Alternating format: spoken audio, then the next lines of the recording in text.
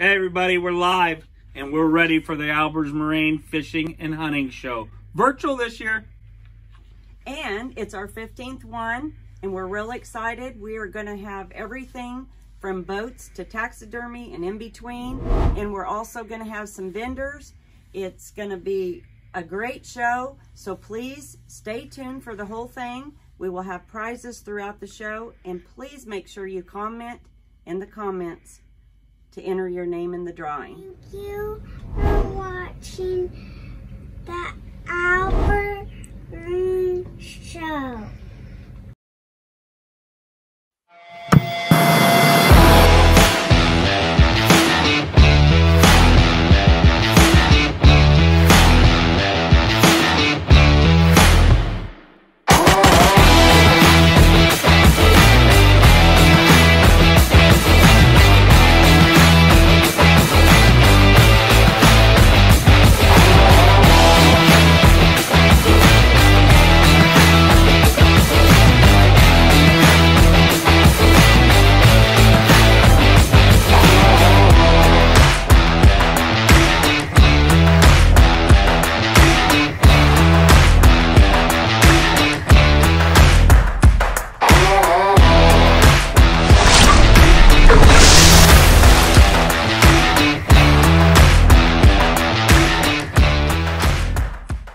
Crawford County, a land tucked into the southeast corner of Kansas, just a stone's throw from the Missouri border. Located within 2 hours of Kansas City, Springfield, and Tulsa, and uniquely positioned between the Ozarks and the Flint Hills, Crawford County is home to more bodies of water than all of western Kansas combined. The area is brimming with thousands of acres of lush hunting land and fishing reservoirs. Deer, turkey, dove, quail, duck, pheasant, goose, take your pick. Crawford County is swarming with game, making it the perfect place to find your next mantelpiece. You can wind down after a long day at one of the many hunting lodges in Crawford County. We have a variety of outfitters that offer trained professional guides and a home away from home for hunters and outdoorsmen. Once hunting season is over, spring is a great time to get out on the water and fish in one of the flourishing reservoirs in the area. Crawford County is home to more than 1,000 strip pits. These old coal mines have been given a new life, and they're stocked with thousands of largemouth bass, catfish, walleye, and crappie. If you love competition, show off your skills in one of the many bass fishing tournaments held throughout the year, or triumph over your hunting buddies shooting skeet at a local hunting club. You thrive in the outdoors. It's what you do, and you can do it best in Crawford County.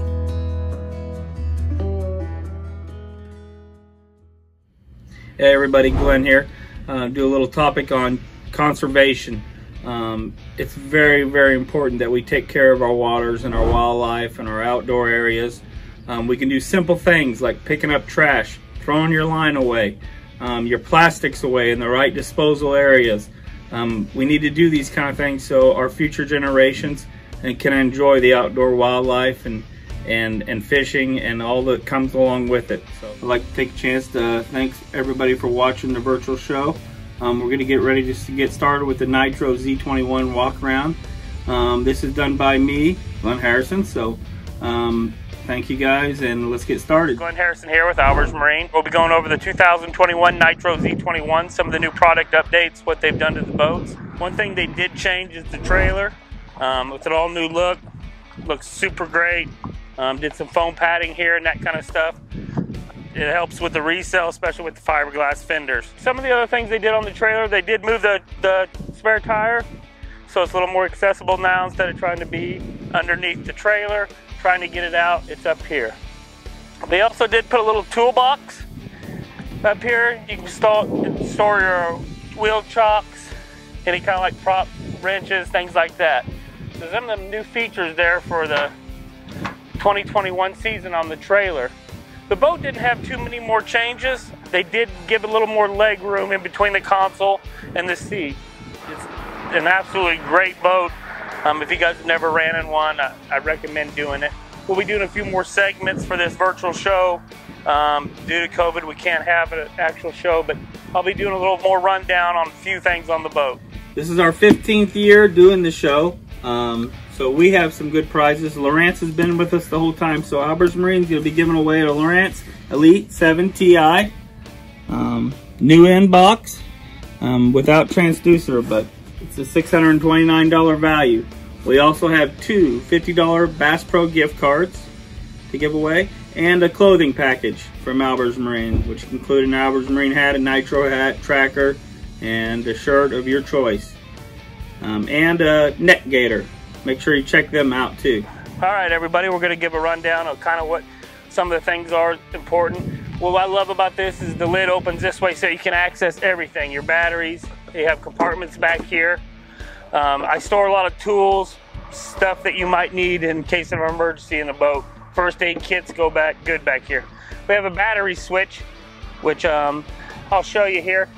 It can do an emergency jump start if, say, your starting battery went dead, which is a huge feature in these boats. Like I said, we haven't started finished rigging this one out yet. It just came off the lot. So here in the live well is one of the most important things to a tournament fisherman is their live wells. They have an exceptional live well system. They have baffles put in. They got places to hang your call balls, and then your most important, your ruler for measuring the fish. The other thing here is the net holder that will hold your net right here. Keeps the net out of the way of everything you got, which is a great feature. So we're here at the console, which is where you spend a lot of time idling and driving. It's got the Pro trim on it, the hot foot. You can set up with any electronics you want, Humminbird, Lowrance, Garmin. They're all really good, it's just your preference. This, I don't have the battery in so you can't see, but it's all touch panel. So it has a feature though, if I hit first fish, I hit the little button right here, it'll say first fish. It starts my first live well on high, on fill, and starts the recirc on medium. So what that does is I can forget about that for a while I'm still fishing. And it'll automatically set it to medium recirc and low fill all day long. That's real important. You don't have to think about your live wells. It does have a storage underneath here for stuff. You do have a glove box storage, which you can put a lot of stuff in. The one good feature they did make a change a while back was this. They installed where you can put phones, wallets, anything you might need, real quick accessibility. The other thing here is the cooler. This cooler will hold ice in 95-degree heat. With 20 pounds of bag, it'll hold it all day and keep your drinks cold. Comes with a trash can. Comes with a snap-in sandwich tray, which is real handy to put things that you don't want down in the ice. Up here, this is where you put most of your tackle. What I like about it is you have these, it has a tray in here, has this that you can pull out. You can separate how you want to set up your tackle. Got plier holders in here, got another back wall on here. Like I like to put a lot of my dyes, scents, anything mapping on the sides here, and then put all my 360 boxes in the center. Does have a magnetic lure holders if you do like them.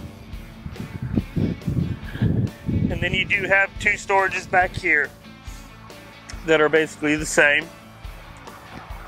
Hey everybody, Glenn with Albers Marine, your Mercury certified dealer. These new engines they've come out with, this is the V8 4-stroke.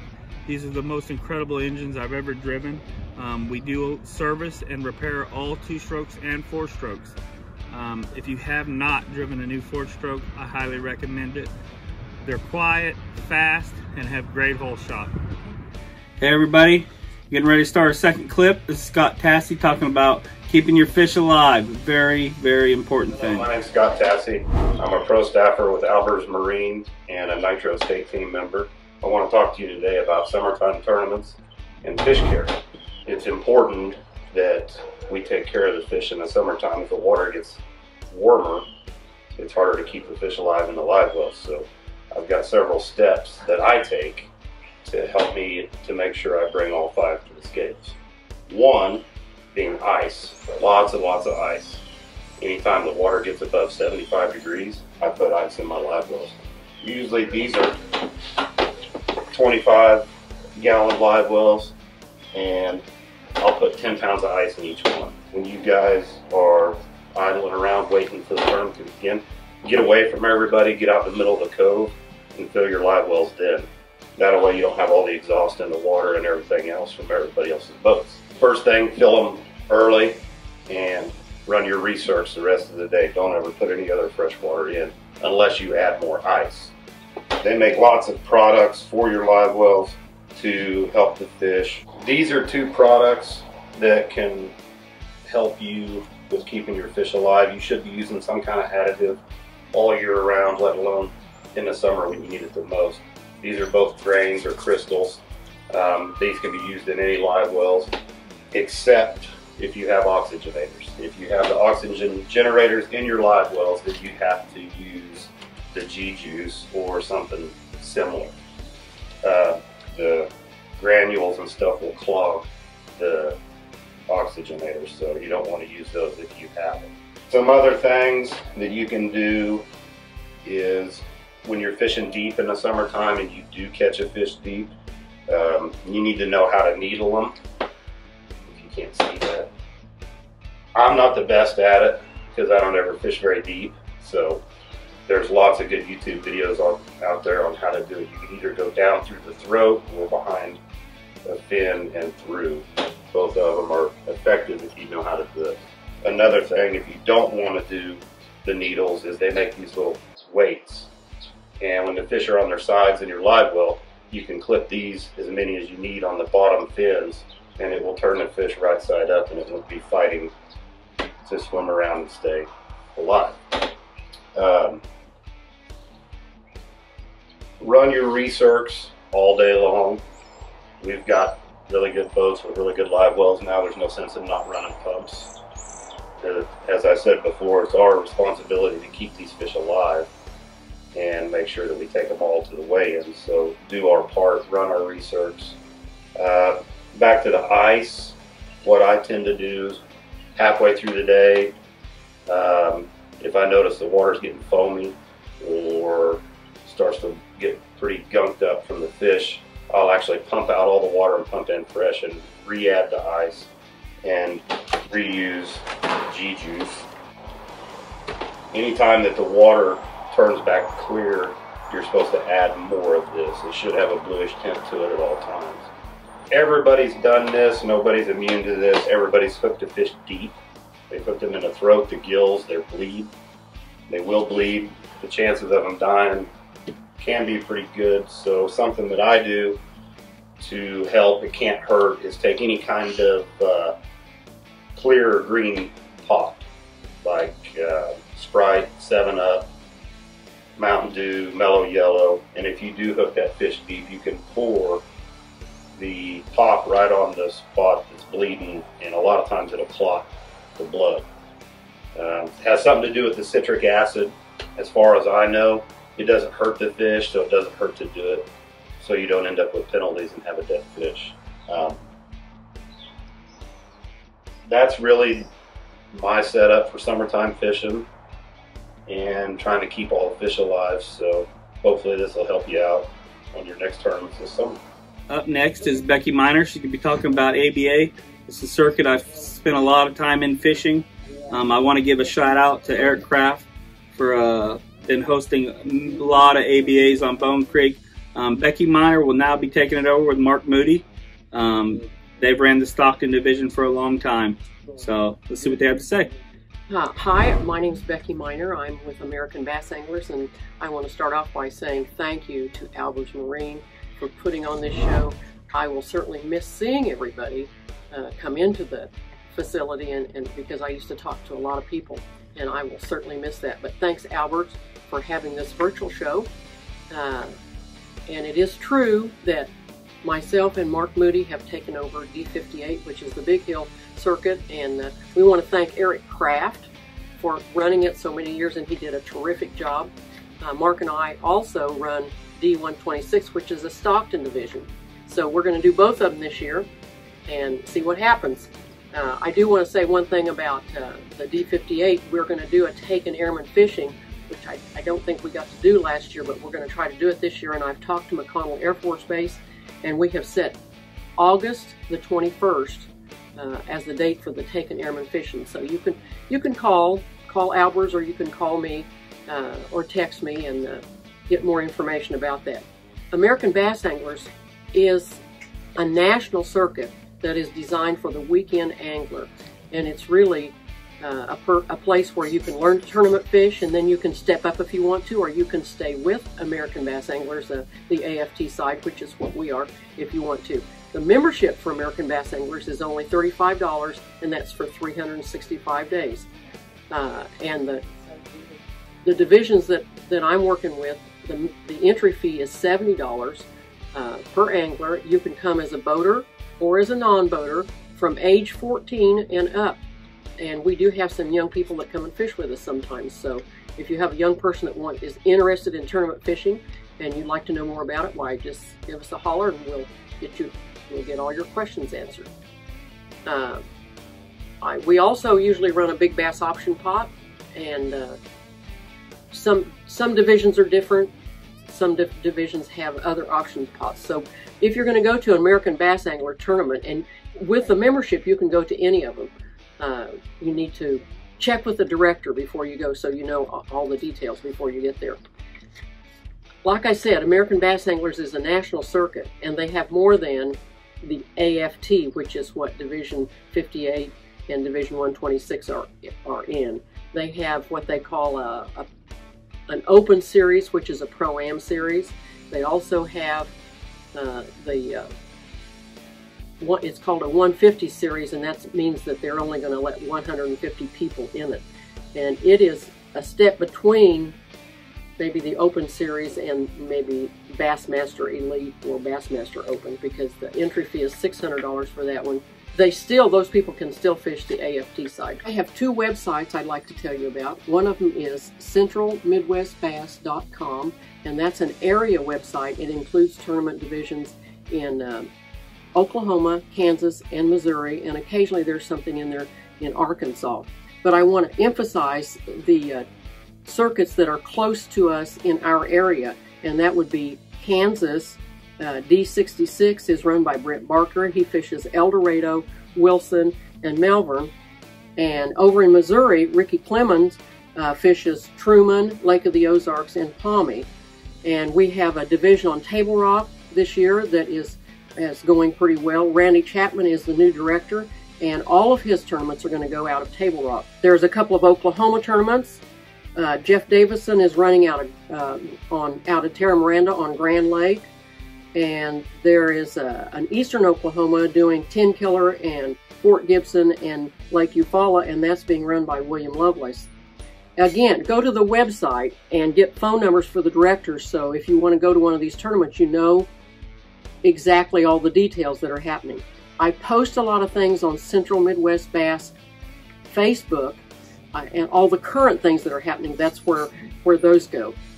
The other website is the national website, and that's AmericanBassAnglers.com, and you can see everything there is to know about the national circuit, because it is a national circuit. Now, that's probably all I need to say, but I do want to tell you that, I'm going to miss seeing everybody, and I am going to be at Albers Marine Saturday from probably 11 to 2. You can come in and see me. I'm going to be taking memberships. If you're interested in joining, you can come and talk to me about it, or if you need to update your membership, you can come in. I will be here probably from about 11 until 2 in the afternoon. So don't hesitate to call or text 316-644-1454. Many anglers actually believe that wind drifts shad. It pushes the shad. It drifts them up against the shoreline. Well, that's not the case at all. What happens, the wind, what it does, it drifts the plankton.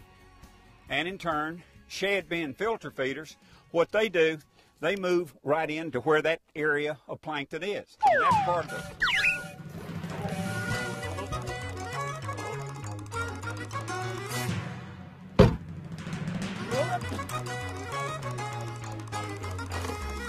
Oh, come here.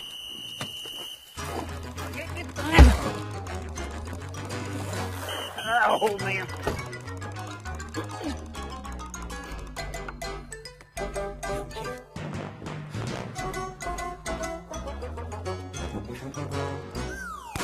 what is going to happen next. Our next segment is Aircraft, talking about motor maintenance and things about your boat, what you can do. I highly recommend this video. Aircraft, I'm one of the technicians here at Albers Marine, and like you guys, I also fish a lot. I fish tournaments, I fish a lot of little fun stuff.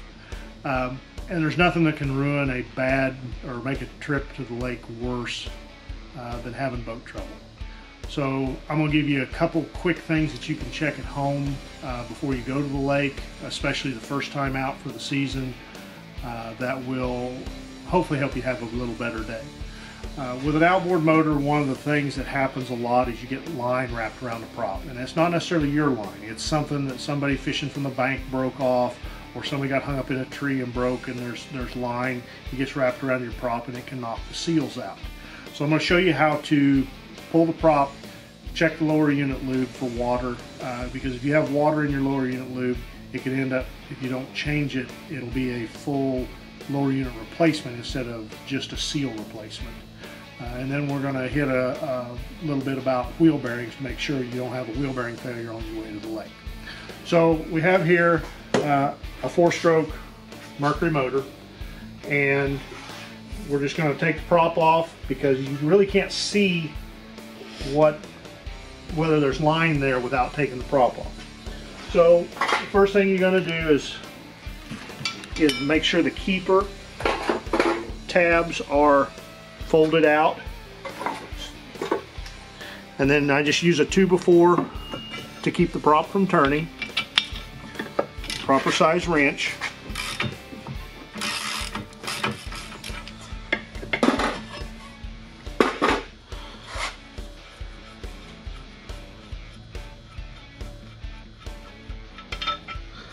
Make sure you don't drop the keeper down inside. And then slide the prop off. And we can inspect the inside of the hub, make sure the plastic part of the hub is not cracked.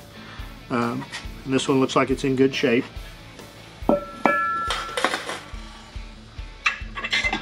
This is the thrust washer. We remove it. Now we're in and we're looking to see if there's any line wrapped in this area, because this is the seal that we're worried about. If line gets wrapped around the prop, it'll take that seal out. You'll get leakage of lube from there, but water can also get in. So because we're worried about water getting in, we want to pull the lower plug.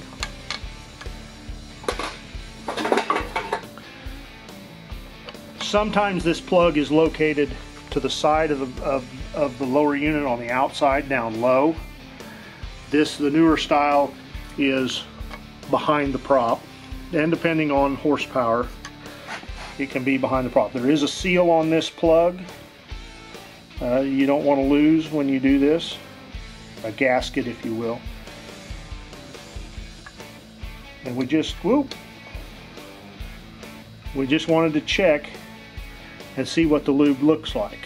This is good and clean. Notice the bluish color. It's not milky.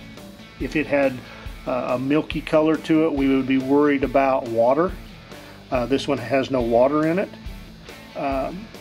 It's not dark, so it gives no indication that it needs to be changed. This one's in good shape. So when we put it back together, we'll put that in, tighten it just a little, and then we're ready to reinstall the prop. When you put the prop washer back on, make sure you get the taper towards the tapered part of the shaft and the step towards the prop. If the splines are dry, these have pretty good lube on them still, grease on them still. If they were really dry, we'd want to put just some basic grease on them. Reinstall the prop, the keeper, and the nut.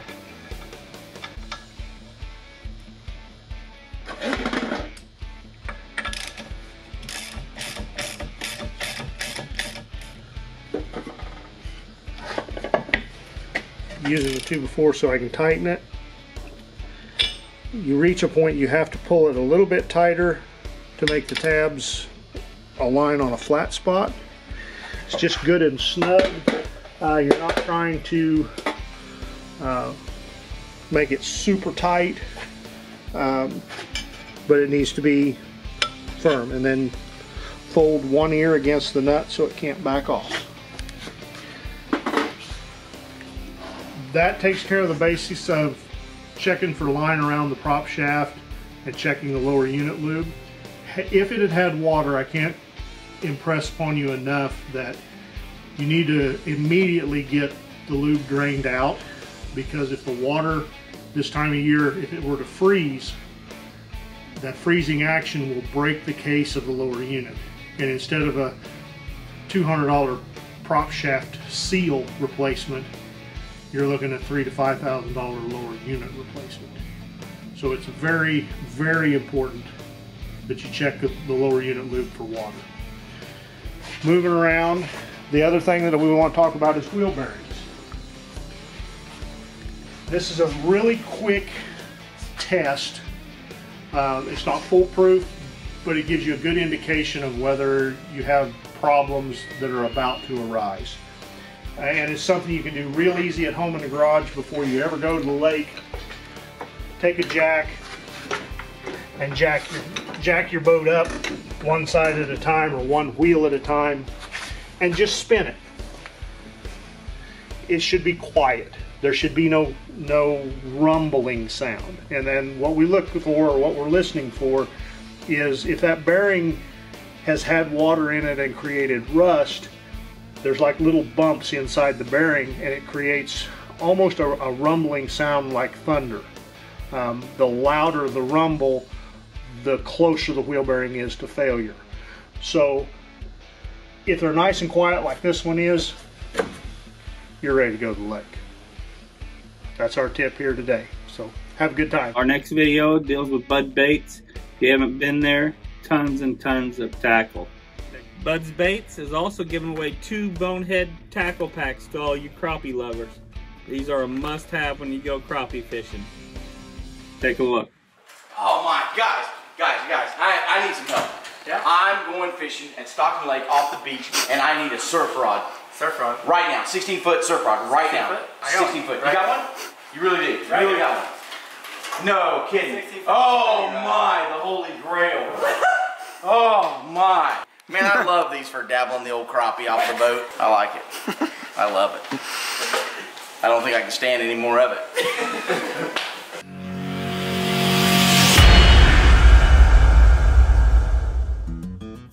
Bam! Hey, this is Uncle Stinger, guys. We're at Bud's Bait in Carthage, Missouri. I just wanted you guys to meet the crew here, part of the crew. We've got Emma Grace, we've got Luke, Smiley, and then we got Sam, the man. So, and of course, the legend herself, Miss Gloria. I tell you what, I wanted you guys to get to know how Bud's Bait came about, where it started from, and what's made it stick around for 55 years. The way it all started out in the very beginning is that my husband never did like to have a boss and didn't want he didn't want to work for anybody, so he decided that he would just start his own business. And of course he got looking around and he decided that his hobby was fishing, hunting, trapping, anything to do with that.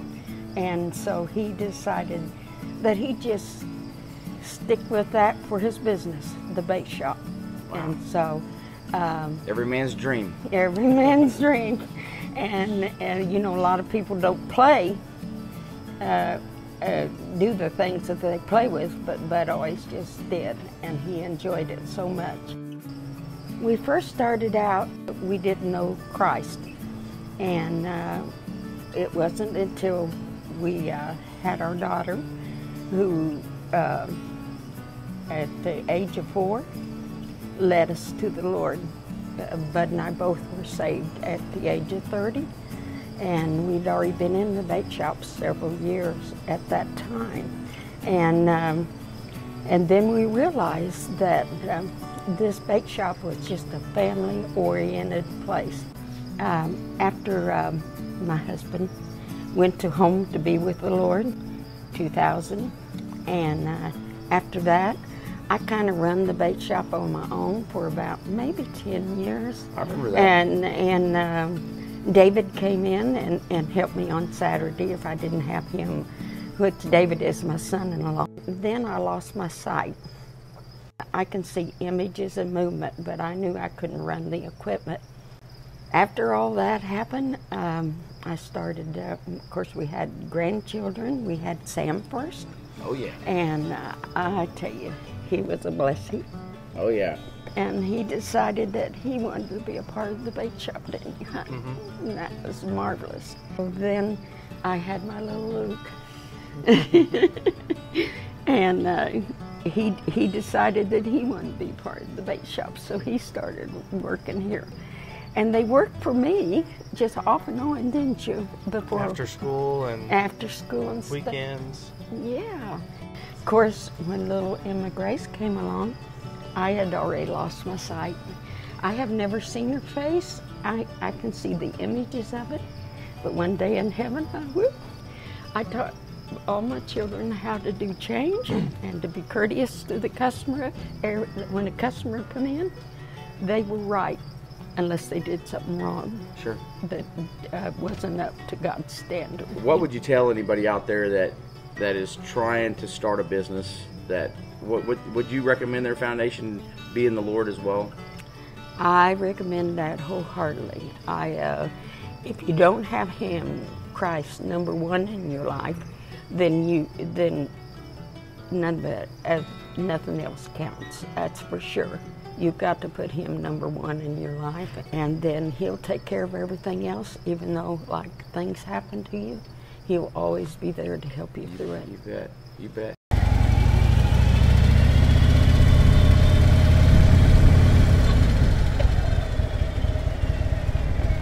Oh, what is this place?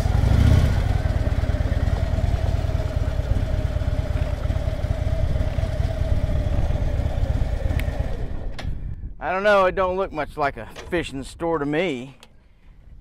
Looks like somebody's old abandoned warehouse. Told me it's supposed to be a nice fish and tackle shop here, bait shop, everything, the full nine.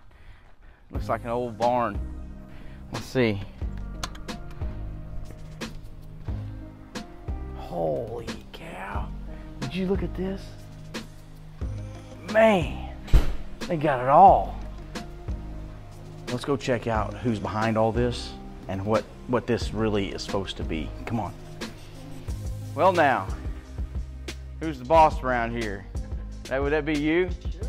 How you doing, brother? Stinger Stanley. How are you? What's your name, young man? David Shoemaker. David Shoemaker. First of all, I want to say thank you to Stinger and to Peyton and for you guys coming down, taking time off of your busy fishing schedule. You know, especially this close to back to school time, we really appreciate you taking time to give a little preview of what we're doing here. We are about to open up to retail here on about the 23rd, 24th, 25th of August to give the public a little sneak peek opening. We'd like to have people come in. We'll show you around, see what we've got. And plan is we have a store in Carthage, been there 55 years, and the plan is to bring the inventory over here and open up to the public and see what happens and get a little closer to the Joplin market. Serve the fishermen in the community here. Is there anything that you don't have? There's a few things we don't have yet that we plan to add, some Quantum and some Shimano and a few other brands that we're hoping to bring in. We'd like to have the customers' input on what we stock next, you know, what we can bring in. Yeah, so the plan is to only have new merchandise, new inventory here. And again, as I said, we want to have a broad selection and serve the fishermen in the community. All right, yeah. I do appreciate your slogan, the faith, family, and fishing. Well, yeah. It's important to have the priorities in order. Obviously, this would not be possible without faith. This is Sam. Sam's kind of the grandson of Bud and Gloria, and he's kind of going to take over and run with the Joplin store a little bit. Good. Of course, have my nephew Andrew. We couldn't do the business without him. Andrew. We're really dependent on Andrew's input. Yeah, get in there, Andrew. Behind the scenes, but also the product knowledge. And my son Luke, who's about ready to go off to college, but he'll be popping in and out, helping out a little bit. Yeah, this is one way to do it. Yep. Yeah, of course, we can't leave out Emma Grace, because when you look at the future, this is the farthest into the future that we can see. I've got my wife Melissa and Andrew's wife Rachel's here with us today too, and we're just thrilled with the opportunity to be able to kind of share our faith and share our family with the fishing community in the Joplin area, and want to provide a service that hopefully the community will respond positively. It's been great getting to know these folks here at Bud's Bait. I tell you what, David and his family are incredibly blessed people, and they're great to be around. They've got a great store, great shop. I tell you what, man, in the future coming up, what I want you to do is I want you to be looking at the page, Bud's Bait page, because they're going to have some giveaways, and some great things are going to be coming up in the future for Bud's Bait. Thank you, and have a great day.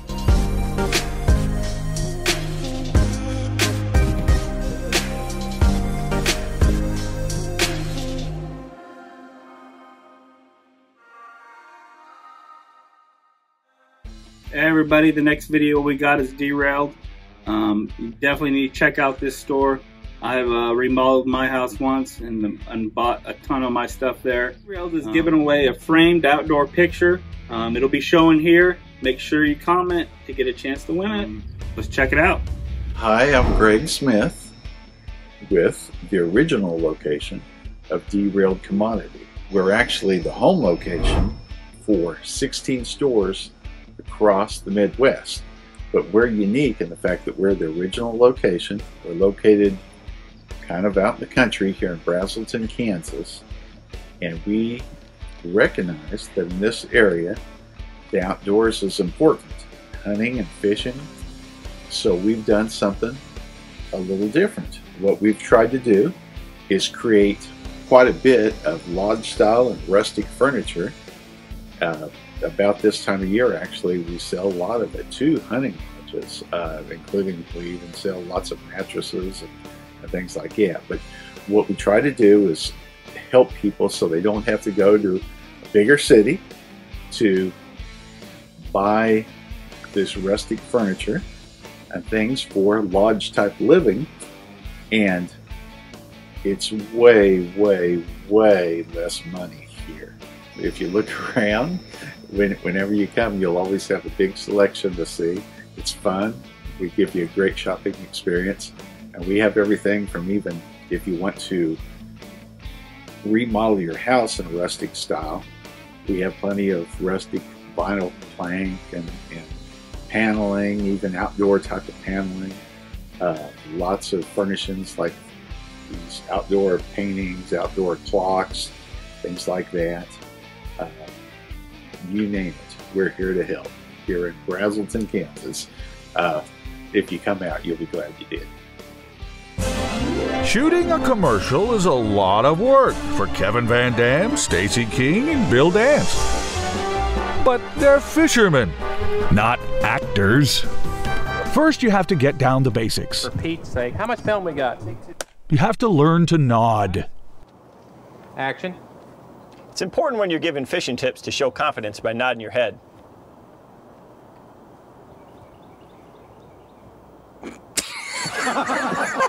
I knew it was gonna happen. That's a Good Fish is next. These guys are YouTube famous, funny, fun to watch videos about fishing. So guys, welcome back to That's a Good Fish. Peyton Bennett right here. There he is. Peyton, giant. A giant. I'm not kidding. Get the freaking net. Come on, let's get it. Not bad. Not 6 pounds, but you know, just switched. I thought the frog bite would be on.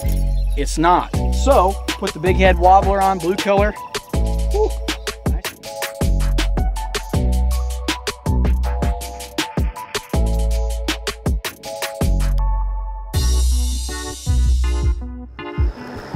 Oh, look at that freaking slab, bro.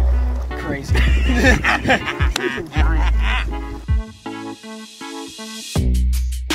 And of course, on cue, I put, as I was getting the pole, rod goes down, this fish is on. Today we are targeting the wiper. There you go. Nice wiper.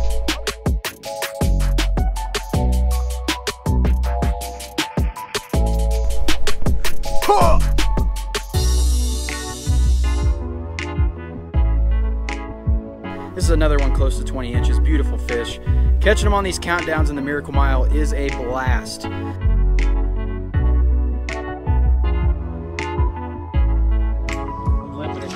Hit the net. I'm not kidding. Get this. Come here. I got you, bro. Yeah! That's a nice fish, folks. Here, wow, look at that. Let me see.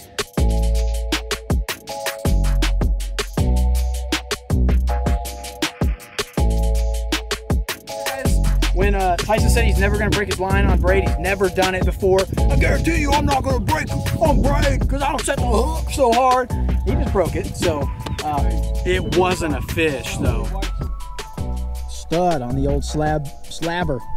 Oh, slab daddy. Nice fish, bro. I don't think I've ever said pretty this much in my life. I don't even know if I call my wife pretty this much as these fish, but if you like what you saw, hit that subscribe button, give us a thumbs up, and as always, Peyton Bennett out. That's a good fish.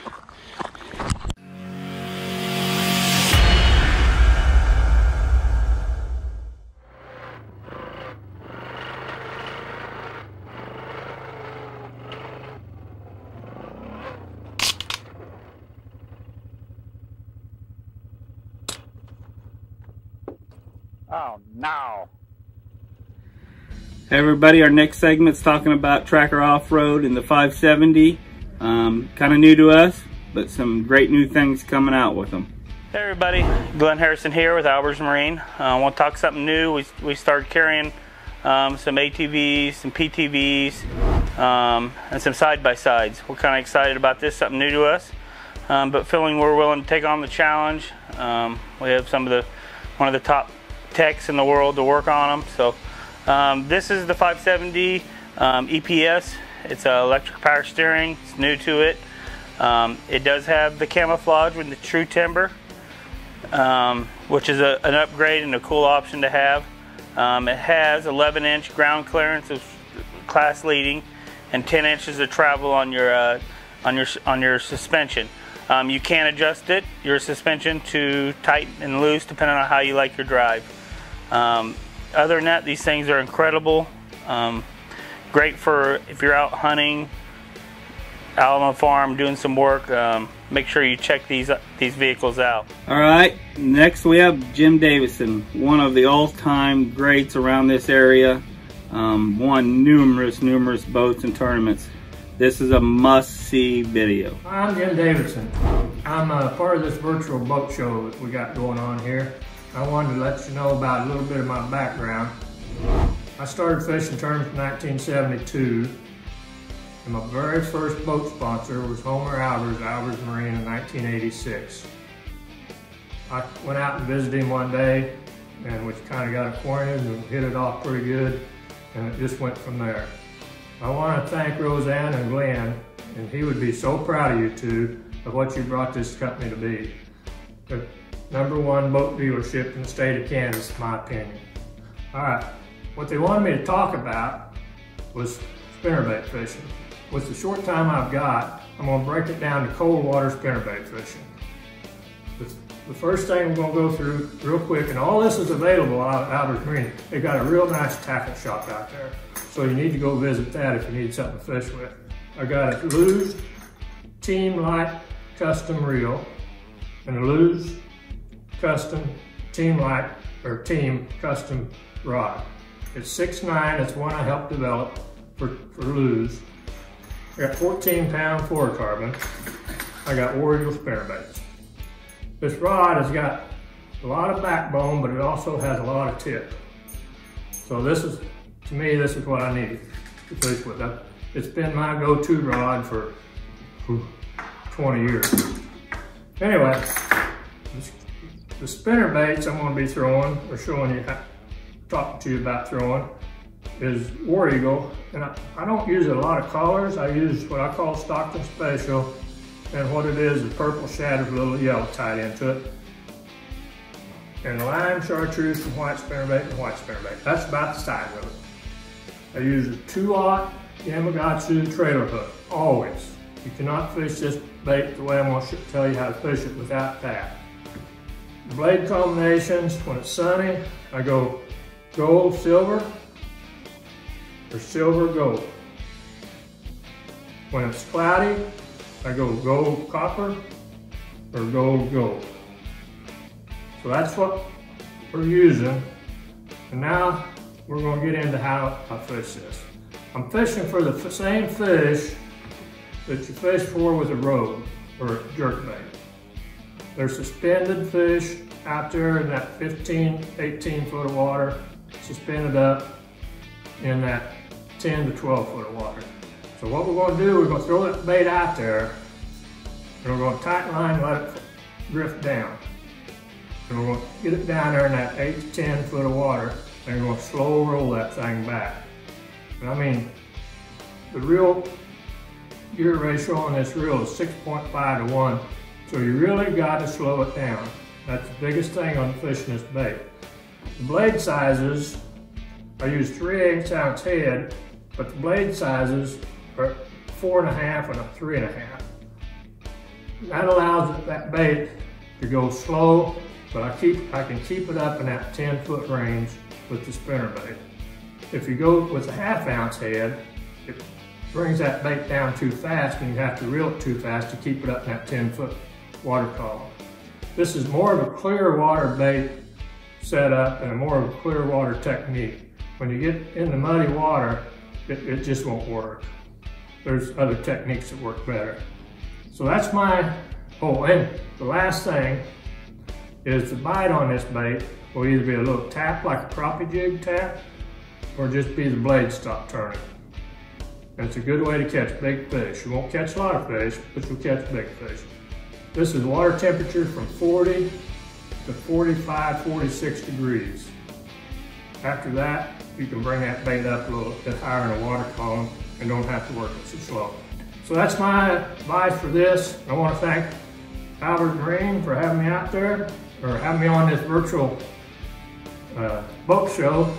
And so I want to thank my wife for running the camera, and we'll talk to you later. The next video is Nature's Arts Taxidermy. He does all kinds of incredible mounts. Nature's Arts giving away a $150 gift card. Make sure you comment to get put in the drawing. So my name is Blake Van Leeuwen. I run Nature's Art Taxidermy, located here in Arma, just north of Pittsburgh on 69 Highway. You can look me up on Facebook or look up my website, naturesart-taxidermy.com. And so I'm going to kind of talk to you kind of briefly about things that you need to know. So first thing is, whenever you go out hunting, you kind of need to prepare yourself. If you're out deer hunting, you need to kind of learn how to cape out a deer. So I suggest that you watch videos like before you go out on YouTube. So like you kill your deer, you're going to get it, take your pictures, field dress it, and then go ahead and start caping that deer out. The idea is to get the cape off the body, to get it off that heat, to get it in the freezer. Just throw it in a bag and put it in the freezer, or get it right to meat. That way everything's safe. Birds, typically I kind of tell guys, if you can, put 1 BB to the back of the head. If not, just shoot it the best you can. I can fix a lot of things on birds. You can cover up broken wings and bones and stuff like that. I do suggest that you retrieve it yourself, maybe, not have a dog go get it. Whenever you freeze those, I like to wet down paper towels and wrap the head and the feet, because those things get freezer burnt the quickest. So do that and then put it in a bag, or even tinfoil works on those same places. On fish, I don't do fish anymore, but on fish, I always told guys to take good pictures when you first catch it, so you can see all the spots. Take your length, your girth measurement, and weigh it. And then wrap it in a wet towel and get it in the freezer as soon as you can. The next thing is to think about how you want to mount it. Birds, I can put them in any position. So think flying or standing, just wherever it is that you're going to put out in your house, however you want to view it, look at it. Get creative, look online, see what you can find. Deer, you're pretty much got to be thinking left or right, where you want to look in, what you want to do in. Most forms are a little bit different, but pretty close to the same. On animals, you can think about if you want them going up rocks, if you want to hang it on the wall or put it on the base, things like that. The next thing is you get them home and you get them hung and everything. I always kind of suggest on these guys, because they have fur, to kind of put it up high, because you don't want to touch it. You don't want to pet it like your cat at home because you've got oil on your hands, and as soon as you push that hair down, it's pushed down. You can't fluff it back up. So you kind of don't want to even dust it, but if you do hit it, just kind of lightly hit it on top. You can dust the eyes and the nose and the mouth if it's open. Any of the rock, you can dust that. On birds, same kind of thing. Kind of stick it high so people can't touch it. It's not the best thing to touch taxidermy work. It is art. So take a moist rag and lightly touch the tops of them. You can go with the grain of the feathers. On wood ducks, they have these long feathers there. You typically have to kind of go up with those. But I just use just a moist towel on that kind of stuff, or one of those fiber towels. Any of the stuff that they're sitting on, you can definitely dust that with whatever you want to dust. On deer, I always use a moist rag on them too. Go with the grain of the hair always. And then after I do that, I use this stuff here. You get it at Co-op. It's actually for horses. And you spray it on and you wipe it with your hand. And then you wipe it off with a dry towel. And then that'll kind of give it like a sheen look. On fish, you can use a pretty wet towel if you want to get in the grain of the scales and wet it down really good. And then if it's still kind of dusty and the gloss quite isn't there, you can get this through McKinsey taxidermy supply, or you might be able to use a varnish or a gloss, but you want a really glossy look. And then you can actually just take it outside and literally just spray it on like that. It'll give that nice glossy look. And basically it'll cover up all that dust and stuff, but it'll give it that look, like that refreshed look to it. Once again, I don't do fish, but you're welcome to take that as a trick. That's pretty much it. I'll try to post up stuff on my Facebook, if you ask for it. But look me up, naturesart-taxidermy.com, or check me out on Facebook. When the sunlight starts bearing down, it's instinct for fish to move out just a little bit deeper. And there's several other baits that seem to work extremely well. And let me show you a few of them. There's quite a few of them. You can take, well, let's see. Get you a good handful of them. And as I said, there's several different baits that seem to work well. You can just take every one of them and sling them as far as you can sling them. You ain't believe that. Dadgummit. Take me a month to get all these things undone. Have you guys ever had a problem with tackle organization? This next video by me is to try to help get you guys organized. Hey everybody, Glenn here again with Albers Marine. We want to talk a little bit about tackle and fish organization and getting your equipment ready for the next year. That's something I do every single year. I take the time at the winter, unload the boat, look through all my stuff, just kind of recompile everything and organize things the way I need it to be for the next season. I know after a tournament you have baits laying everywhere. Let's try to start getting a good habit of putting your baits up after you're done using them. I think some examples I have here, this is just one. These are strictly how I organize some of my baits. These are just Spro rock crawlers. That's strictly what's in this box. Seems like a lot, but that's the way I like to do. I like these crankbait boxes, especially for my crankbaits. Another box here, this is like Rapalas, DT6s, DT10s. I try to do my crankbaits similar in either by brand or depth running or what type of season or what kind of condition.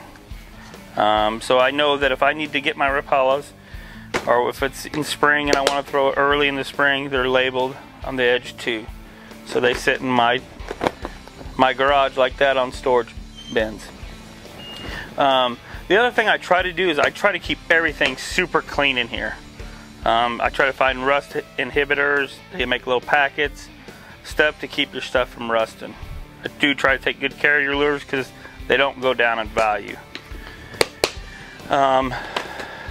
This is just a terminal box. This is just my finesse stuff. I mean, you can see every year when I'm done, I take every weight, weigh them, put them back in the right spots, and make sure that everything's in the right spot for me to fish the next year. I have probably 35 rods and reels.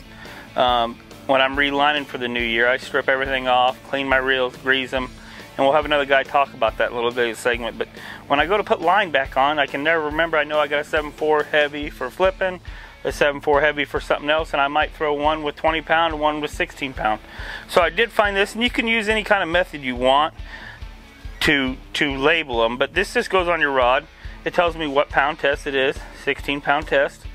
They make this in 20s, 10s, 12s, anything like that, and it just goes on your rod, and then it kind of lets you know that, hey, I have 16 pound on this reel. So if I need to make a quick change, I can, from 20 to 16 and stuff like that. So this has been a big lifesaver for me, especially with the rods and reels I have. So like we've talked about hard baits, you know, like I said, I try to go by brands, like jerk baits. I have a special season where I have Mega Bass just strictly in one, and then I have Lucky Crafts and Smithwick's. When it comes to plastics, this is the one for, this is the hardest thing to do. So what I try to do is, like if I have Yum tubes, they all stay together in a package. You know, lizards, I may not have a ton of lizards, but I try to keep them in one segment, so I can go and pick out what I need for the type of season. It's about just being organized.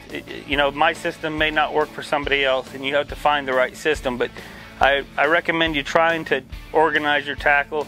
It'll make you feel better, it'll make you fish better, just doing to have more confidence to go do it. With today's technologies and graphs, this video here is going to give you some insight onto the new Lowrance products.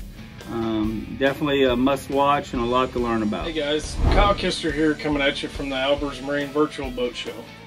I'd like to highlight some new Lowrance products for 2021. First in the lineup, we got the Elite FS, or fishing system. This unit will feature full networking capabilities. Just like Lowrance's previous model, the TI2, Elite FS will feature a touchscreen in the 7 and 9 inch models. Also, this unit will have soft keys on the side, as you can see here. It will have zoom in and out for your mapping. It'll have a quick waypoint button. The power button at the very bottom of the screen will be for the menu settings and on and off. This unit comes with CMAP Contour Plus. It's preloaded with 8,900 lakes and 1 foot contours. You can also use with this unit the active imaging 3-in-1 transducer for side imaging and 2D sonar. If you're a Navionics guy, it has a place to put your SD card here, so you can upload your Navionics maps and download your waypoints. Features a NEMA 2000 network for your 0.1 antenna, Ethernet connectivity if you want to do multiple graphs, the rear or the bow and the stern of the boat. So also on the Elite FS, it has full networking capabilities, so that way if you were a Lowrance Ghost guy, if you're a 0.1 antenna user, you can deploy your power poles. Also new for 2021 is the Active Target. It's a forward-facing sonar.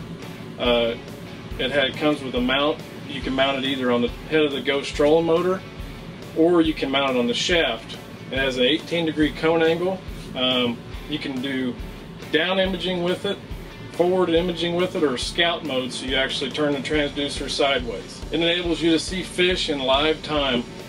So if you're having trouble when you get to a waypoint and you want to hit your target in the very first cast, this is the thing you need. It's definitely all in live time. So Lowrance came out with a software update 20.1 for you guys that already have the HDS Carbon or HDS Live units. And what you'll need to do is get you an SD card, go to Lowrance.com. You're going to click Help and Support, and you're going to go to Software Updates. You need to click that drop-down box and download 20.1 software version for your unit. So if you have an HDS Live, you'll go to that tab. HDS Carbon, you go to that tab. The Elite FS is coming straight out of the box set up to run Active Target. Okay guys, so as far as the connectivity of your Elite FS units, they work wirelessly together. So you're able to connect more than one unit and they will talk to each other. They will share waypoints, they will share sonar. You can, like I talked about earlier, you can hook a 0.1 antenna up, which gives you within a couple of feet of your waypoint. So you hit your island down the lake, you see a brush pile or you see a rock pile, and you hit waypoint, and you decide you want to go back to it in a year. You can get within 1 foot of that waypoint at any time with CMAP Contour Plus, which that will come preloaded on your unit.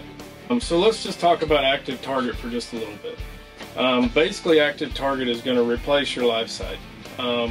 There is an update available, like I was talking about earlier, with the 20.1 software. Active Target will give you 2 different mounting versions. So, as shown here, you can mount this transducer on the side of the head of your trolling motor. You can do down and you can do forward. So, like when we go to Stockton, for example, and we get close to a brush pile, and we want to scan to see if there's any crappie in there, it's going to show you live images of those fish swimming. You can also turn it down if you're going to fish vertical, like you table rock guys, you Lake of the Ozark guys. When you get over the tops of trees and you want a vertical jig, this is perfect. Also, you can spin that to where the transducer to where you can do a scout mode. So if you're fishing a little bit shallower water and you come up on a rock pile, you can see anything in front of you, and you can set the depth to up to 70 to 80 feet. The clarity is unbelievable. Also, just to clarify, the Active Target is capable of running on HDS Carbon, HDS Live, and Elite FS units.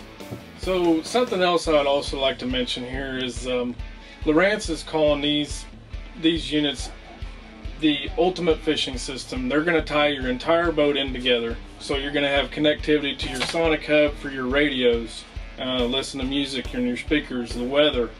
You're going to be able to run your Lowrance Ghost off of them. You're going to be able to deploy your power poles off the back of your boat with them.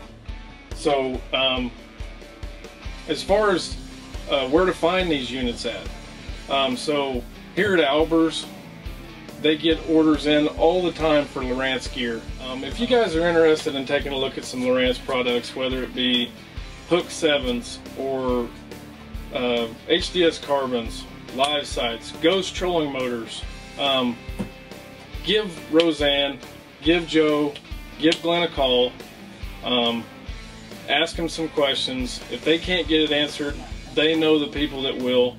And if you guys would, stay tuned. We've got a short video on the Active Target fishing system. Thank you.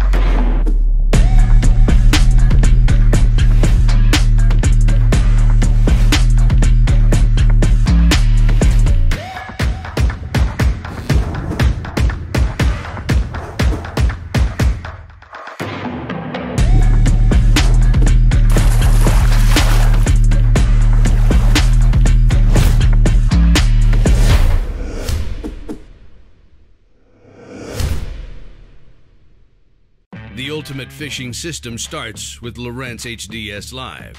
The best fish finding tools, from chirp sonar and fish reveal to active imaging and new Active Target live sonar, and complete touchscreen control from your trolling motor to your big motor. For a limited time, building the ultimate fishing system will be easier on your wallet.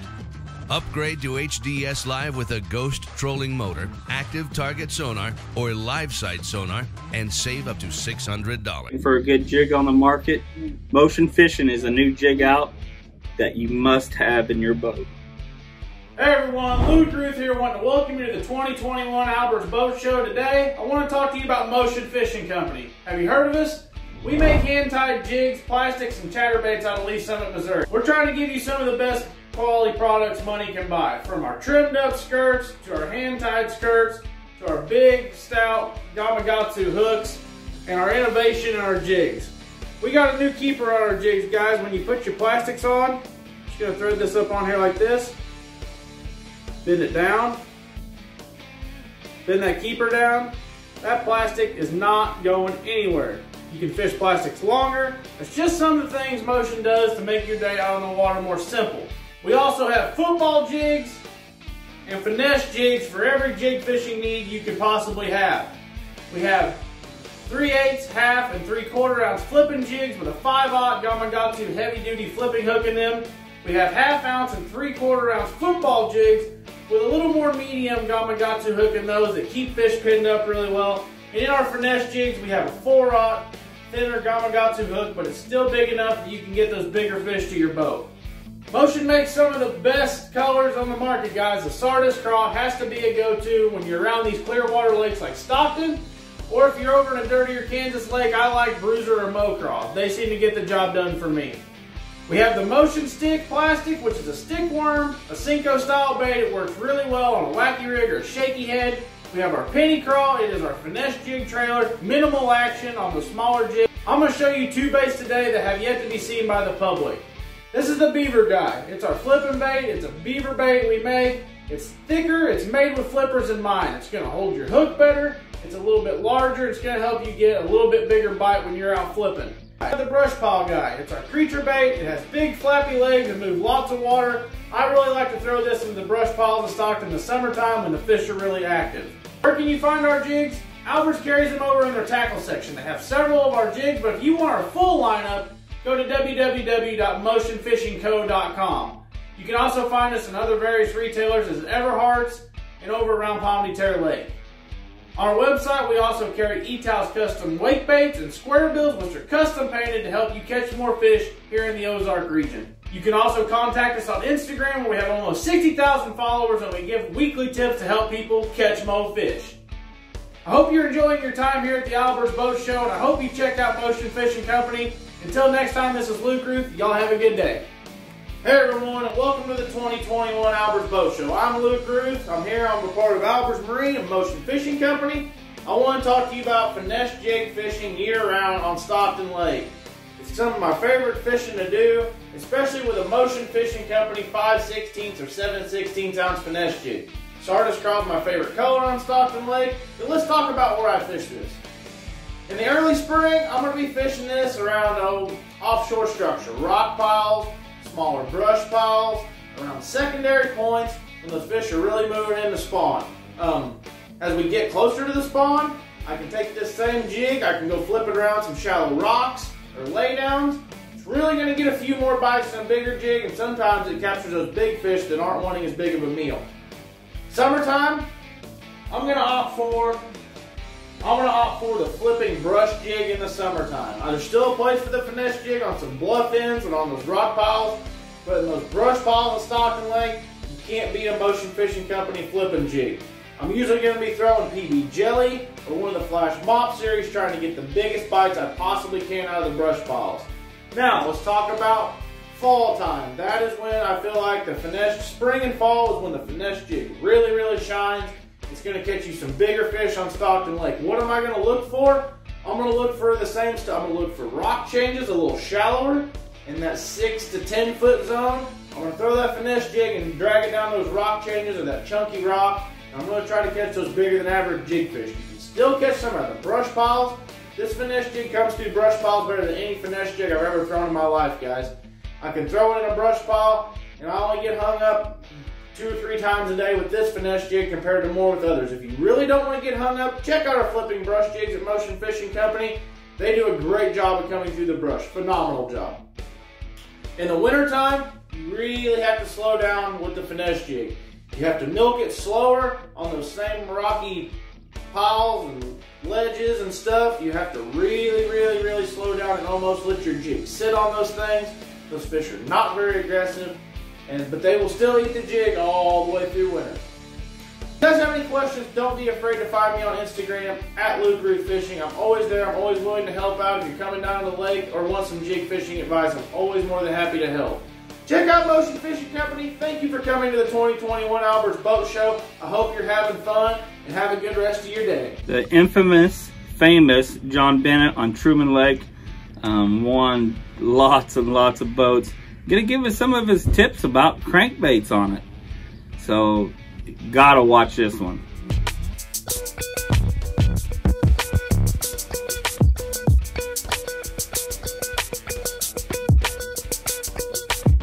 Hi, I'm John Bennett. I've been fishing with Albers Marine for about 15 years. I was with them actually when they were running Procraft. If you'd like to try some of the new nitros over there, I would go over and talk to them. They're just like family, and they've really been good to me over the years. I would be doing this for my boat, but I have a new Z20 ordered with the new 4-stroke Mercury, and it'll be in here in a few weeks, so we're doing this from my house. So I'm going to talk today about a couple of things, just about Truman Lake real quick, and then about some crankbait kind of things that I use on Truman Lake. One of the things about Truman is I was lucky to grow up in that area before the lake was actually flooded, so I've fished shallow with a partner of mine, Daryl Reach, and then my son Peyton Bennett, who's part of That's a Good Fish. And so I got to fish shallow all the time when I was growing up, and Truman I think is a little bit different lake than a lot of the lakes. You can compete shallow almost all year round. And what that means is you're probably, as Peyton told me one time when we were younger, he said that really limits your bait selection you need to bring in the lake, on the lake. And so I think it does. There's some deep water fish that are winning tournaments now, but for the most part you can still compete fishing shallow almost all year long, and as long as you can compete, I think that's pretty good. So a couple of things that I would talk about is I like to follow the crankbaits through the year. So early in the year I'll throw a big one, like a balsa B3, somewhere in there's a B3. And then as after the spawn, because I think they eat something really big in the spawn for a crankbait, and prior to the spawn. And then post-spawn in June, a few years ago, when we were going through the bass fires there, and you could catch 14, 15 pounds and actually have a shot at things. Now with the lake being a lot better, and with the current on, when the lake's up, they can catch current fish, so there's bigger sacks being caught in June. But when the lake's kind of normal, and I was young and really stupid, I'm still stupid, but I'm not young, I would notice that in the shade early in June, and I didn't know really about the shad spawn back in the 80s and 90s, I just knew that in the shade on some rocky areas before the sun got up you could catch fish, and then as the sun got up on those, the fish kind of went away. And so what I would do is I would found out that I could catch them on a little bit lighter line than I normally throw, and then I'd throw it on, this is a Diving Killer B, I think, but it's a little longer than most of them. And the story of this is I used it for years, and it goes a little deeper on, say, on 14-pound line, and you're fishing rock, so you really aren't in the timber a lot. And they would hit this, and I think it was because they wanted, you know, the shad maybe were smaller, they were spawning, whatever, and it'd go just a little deeper, and we would catch them till after the sun got up on a June day. And you could usually catch yourself a decent limit doing that. Now, I broke that bait. Story is a snake tried to get in a boat, and I slapped at him with this, and it broke the bill out of it. And I know a lot of guys have tried to find me one just like this. I've got some other Diving Killer Bees, but they're just a little shorter, and that's the thing about the Bagley's baits, is none of them are made the same. So I've always tried to duplicate that. So I've got some others, but they're not exactly like this. This holds a little bit bigger hook. It might hold a number 4 or number 5.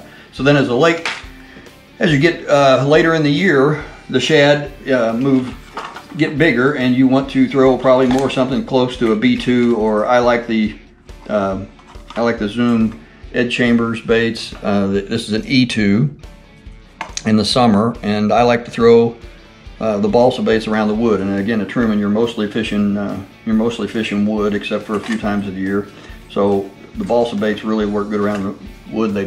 You can bowstring them off, and you can throw them in really shallow water. So as you get later in the year, sometimes you can go to a bigger one. So a B3, this is an E3, which is like the Ed Chambers, it's an Ed Chambers E3, and this is a balsa B3. And so, you know, even this fall, this is the exact bait that we fished Anglers in Action with this fall that I used both days. You can see I beat the paint off of it a little bit. The first day we probably had 12 to 13 keepers, and they mostly wanted this bait. I think I probably had eight keepers, maybe 9 keepers on this bait. And then the next day I had 2 or 3, but they did not like this bait as well as the spinnerbait the next day. And so Daryl actually caught a few more fish on the spinnerbait the next day. One thing I would tell you is that when you're fishing shallow, you wouldn't think that depth matters, but I think it does, and I'll tell you a story about that tournament. What happened was on day 2, and we just needed 1/3 of a pound in that tournament to overcome the deficit we had. And one thing that haunts me is on day 2, we'd fished a few areas, and there's stumps coming off the bank, and I decided to change, and I went to a B3. So you can see there's a little bit of difference in the B3 versus the E2. All right, and one is what the bill's a little deeper on the E3 here. I said E2, but I meant E3. All right, and so I thought I'd throw this to give them a different look, and I think that turned into being a mistake. We were going down the bank, and I bumped a stump with this, and a fish waved at it, and I could see him wave at it, and the boil came up, and he waved at it, but he didn't get it, and it looked like a solid fish. I could barely see him, not probably more than 2 foot deep. And I still think to this day that if I'd have been throwing the deeper one then, I think he probably, maybe in 3-4 foot of water, just like I've said before, they don't want to come quite that far, so they stayed just a little further, and his strike zone was just a little short, and I think if I'd have used that little deeper bait, I would have got that bite. And so that kind of haunts me, because I think that fish might have helped us call. Now on the shallower flats, this one obviously works better because it doesn't dig in as deep. Now you can get around that with this bait if you use 25 pound or or a really heavy monofilament. It won't go down as far with the heavier monofilament, but usually I'm throwing 20. So this one goes about a couple feet deep, maybe 2.5. This one maybe go 3.5 foot deep. So that's kind of some of the things that I did this last year. And as you migrate through the seasons there in Truman, you're throwing a little different size baits.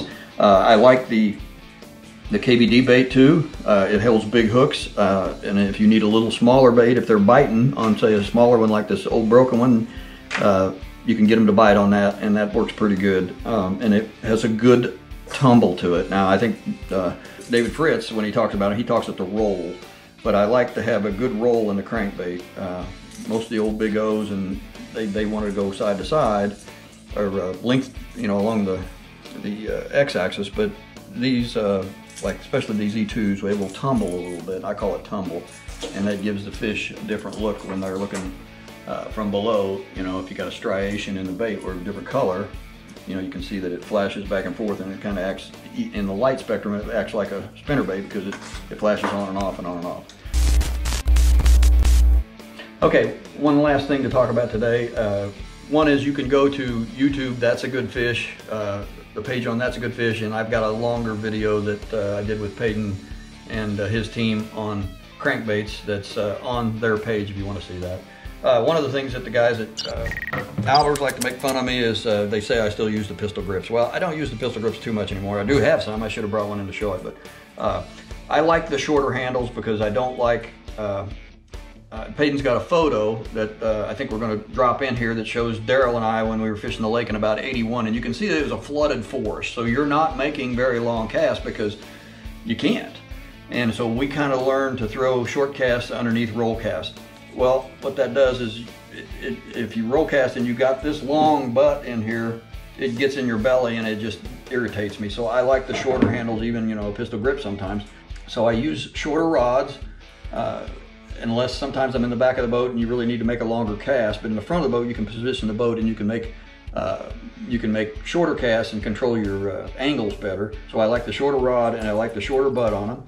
And so I have a couple of this. This one's effectively pretty long if you look at it, because this is actually, you got to be careful with these, because I think this was a 7-footer and this is a 7-footer. But if you put them side by side, and you can see that the reel, so 2.5 to 3 inches of your butt is not where the reel is at. So the effective length of the rod, if I go all the way to the other end here and I hold them equal to equal, then if you can tell down here, the longer rod is actually shorter. All right, so the effective, even though the one rod is 7.5 foot, the other rod is a 6.5 footer, because of the way the reel sits on the butt. If I'm going to move this up where it's effective, you've got another 3 or 4 inches that is really not effective rod in my book. Now, if you want to use that for leverage, that's fine, but in crankbait fishing, I don't think you need to use it as leverage. So a couple of things about rods there that I talk about when you're fishing in shallow water, that for me, I like to keep the butt out of my belly, and so I use shorter rods and like to use the ones with the shorter grip on them. And they're hard to find sometimes with the shorter grip, and sometimes I even cut them off and then post the end back on them. So there's just a few things about fishing shallow Truman Lake with some crankbaits. Like I said, we got a longer video over on YouTube. You can look at it. I'd like to thank Albers Marine and all the clan. I would tell you that if you ever watch the shows Cheers, there's the song says, where everybody knows your name. Well, if you go to Albers Marine, it's kind of like that when I walk in. You've got Mark and Scott and Kyle and Glenn and Roseanne and Joe, and you feel like you're coming home there. A lot of good fishermen there, and it's really a good place to go buy yourself a boat. Thank you.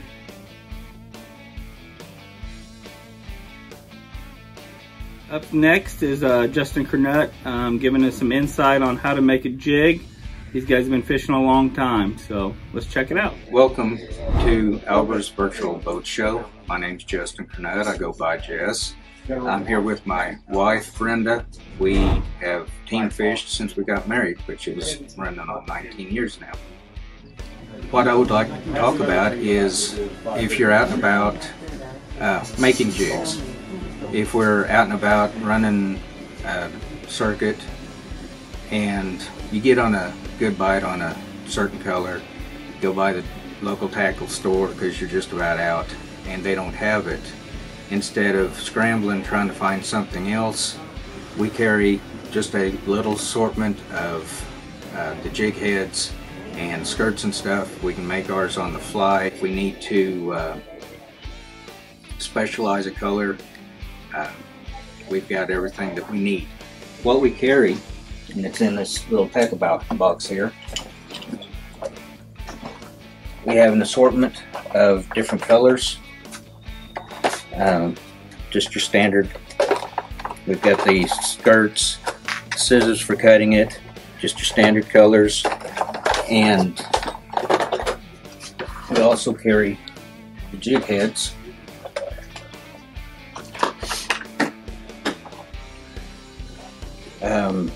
Various different sizes, different sizes because rate of fall means a lot in catching bass on the jig, but it's real easy. All you got to do, got a little tool here, you slide the skirt or the collar on the tool,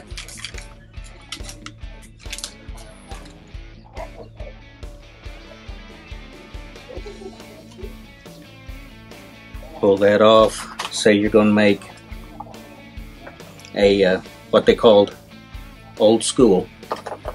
Another thing to consider is the number of strands in the skirt. If you do a 30 strand skirt, it'll fall faster than a 40 or 50. Most of the time we use 40. The flats come 20 strands to a flat, so just fold them in half. On a full skirt, you want the collar Just slide it off on there. Not quite in the center, because when it folds over, it makes all of the strands the same length. What we're doing is a 1/2 ounce football head with a full skirt. Of course, in nature, dark always goes to the top. But when you get ready to slide this on, moisten the shaft of it so it'll slide on easier. And you just thread it on all the way up. Now you've still got the ends on the tabs, but that's okay because you're going to trim this just a little bit past the hook here. And of course, you make a mess when you do this. But now you've got, and you can add whatever accent colors you want to, but now you've got a full skirt 1/2 ounce jig. It'll save you a lot of times out on the water. Like I said, you're about to run out what they're really biting on. Takes 2 or 3 minutes, you're back to fishing. You're not distracted by trying not to lose your last jig. I hope that helps. It's something the wife and I got doing when we was running. We fished from Lake of the Ozarks plumb down to Lake Natchitoches, Louisiana on the Red River. Carrying this has saved us a lot of times. Thank you. Up next is Kansas Bass Federation Nation. These do wonderful things for kids events and other things. I highly recommend you get your kids into fishing or hunting or what it might be in the outdoors. This is a very, very important thing that we do this, especially in these times of crisis right now. So let's check it out. Hello everyone, I'm Mike Turner, KBN Vice President. We first would like to thank Albers Marine for giving us the chance to participate in this year's event. Our youth program, headed up by Travis Birch, starts at 8 years old. We also have high school and college events as well. So if you have kids or are one yourself and interested in fishing, please reach out to us. Youth programs and schedules are available at kansasyouthbass.com. This site has all the information you need to learn how you can fish in junior high, high school, or even college. The youth also have a Kansas Youth Bass YouTube page. If you would like to fish as an adult, ksbassnation.net is the place for you. You will find tournament schedules, pictures, and information. And the KBN Officers link has contact information if you have any questions. So if anyone is interested in bass fishing at any age, check out one of these resources. We would love to have you join us in 2021. Once again, we'd like to thank Albers Marine for this opportunity. And even though we can't be together inside due to COVID, we hope to see all of you enjoying the outdoors at a lake, pond, or river near you. One of our pros here, Chad Allison, talking about Alabama rigs. He is a freak when he's throwing these things, man. He's won numerous big tournaments, especially in the last couple of years. This is something that is new to fishing, and it is a great thing to learn about. Chad Allison here, Toyota Series Pro. I just wanted to talk to you just for a second. I know it's cold, it's January, it's cold out. You guys are probably enjoying the Albers Marine Virtual Boat Show right now as we speak. I just want to talk to you just real quick about my setup for the Alabama rig. This is the perfect time of year to throw the A-rig. I won a lot of money on this particular rig, and I'd just like to take just a second to show you my setup here. I'm using a Lew's Magnum heavy cover rod. It's a 7.6 power is medium heavy fast. And I'm also using a Lew's reel here that's the Tournament Pro Series reel. It's spooled up with brand new 20-pound Cigar fluorocarbon line. Yes, I use fluorocarbon line. A lot of people use braid, but I prefer Cigar. I feel like it doesn't cost me any more, and it doesn't cost me any more fish for sure. So that's my setup for that. I like the Young Flash Mob Jr. And obviously I like the Allison Ajax head. So this setup right here is lethal, and like I said, it's won me a lot of money. You guys need to put this outfit on, give it a try, especially these colder months. I catch fish on this bait all year long, but it really shines from now until about March. So go out, give this setup a try. These are all available. You can get the Lou's rods and reels at Bud's Bait, Joplin, and you can also get the Allison Ajax heads at Albers Marine or Bud's Bait, either one. Like I said, it's a lethal combination. Go out and get yours today. Thank you. Been fishing 50 years. How do I get that bait that high? And that's true.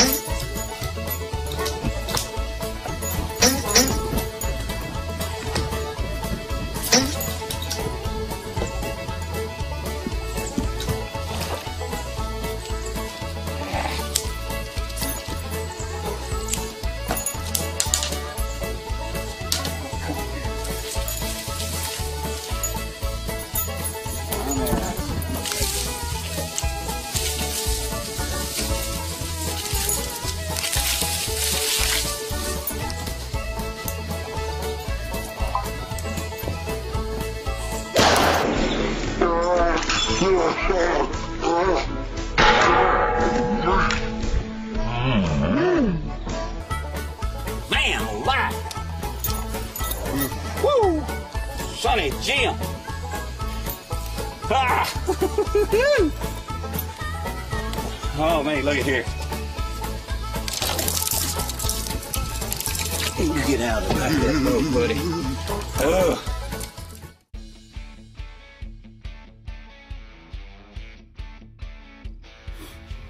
This is Rob Freeman, and he does drone coverage. So like if you want some property done, some field work, hunting spaces, anything, he's really good with the drone and can get good pictures for you and videos. I'm Rob Freeman, an FAA licensed UAS drone pilot.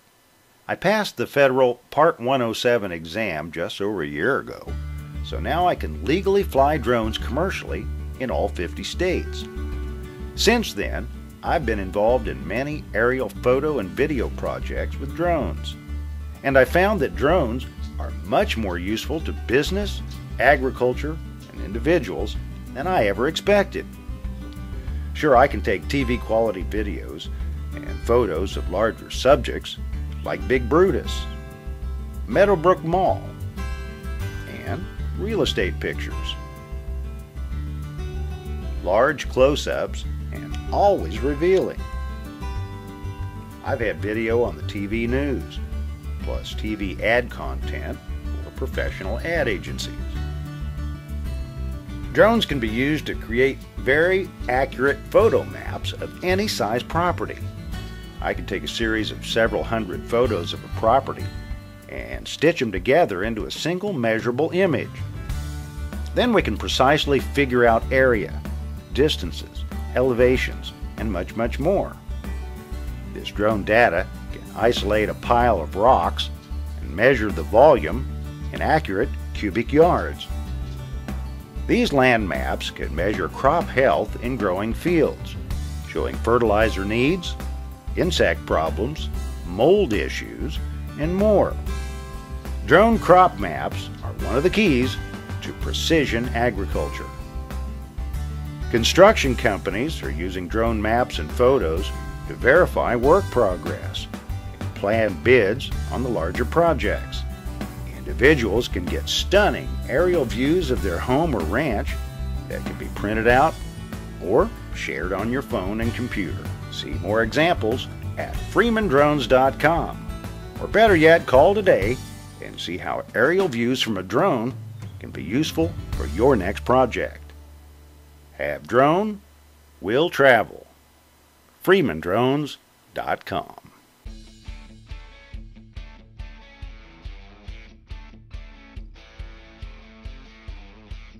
Hey, up next is the 175 TF. We're going to talk a little bit about it. Check out the video. And I will be talking about the 800SX from Tracker Off-Road. Hey everybody, Glenn Harrison here with Albers Marine. Come to talk to you about a couple boats, the Pro Team 175 TF here, you see pictured in the video, and the Pro Team 175 TXW. They're both alike boats, one set up for more of the crappie, that would be the TF, and the other one set up for more bass, and that'd be the TXW. These boats have a diamond coat finish on them, so they really hold their paint really well. They're easy to clean, These boats have an exceptional ride. They designed it off a bass boat, have a really good dead rise, and what that means is it lifts the boat so you don't get wet running down the lake. If you have any questions or anything about these, give us a shout. We'd be more than happy to take you out on the lake and let you take them for a test drive and see what you think. Hey everybody, who's ready to go for a ride? This is the new Tracker Off-Road 800 SX. These things are incredible, especially for farmers, hunters. I mean, it's something you have to have. It's the best in class idle sound, which that means when you're idling around, you can talk to your passenger. Really compare it to the other ones. There's nothing that'll beat that. Has a 1,000-pound in cargo box with the tilt capability, so if you're wanting to carry dirt, hay, whatever, it's a good way to carry it there.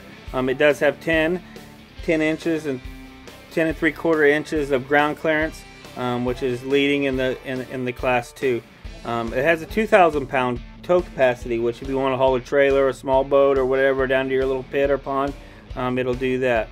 It did a EFI liquid cooled engine, so these things are hard to beat. I mean, if you haven't driven one yet, I'd recommend you get out there and give one a ride. Joe's One Stop up next. This is somewhere where I spend a lot of time, and all my other employees, we eat over there a lot. They have a great lunch special. Lots of stuff to offer. Joe's is giving away 1 pound of jerky. Make sure you comment. Here it is. Welcome to Joe's One Stop, located on Highway 69, just north of Arma, right next to Albers Marina. Joe's One Stop is your full-service country gas station with fully stocked deli, daily lunch specials prepared for you fresh right behind the counter to order.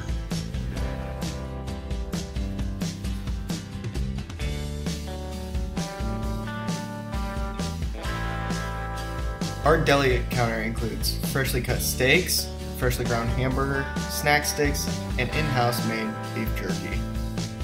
Joe's One Stop has recently upgraded their pumps so you can now conveniently pay 24 hours a day at the pump. No worries on those late nights coming back from Bone Creek. You can also purchase your hunting and fishing licenses at Joe's One Stop. Don't forget to stop into Joe's and pick up your favorite beer on the way to the water. Bone Creek's just up the road.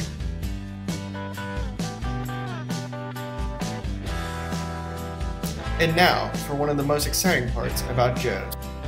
In the back room is where all the magic happens. Fresh sausage, steaks, and beef jerky you've probably heard about. They're all made right here. And oh yeah, during deer season, don't forget, Joe's will do the part that you don't want to. Joe's offers a lot of different options for processing your deer. Salami, sausage, and jerky, just to name a few.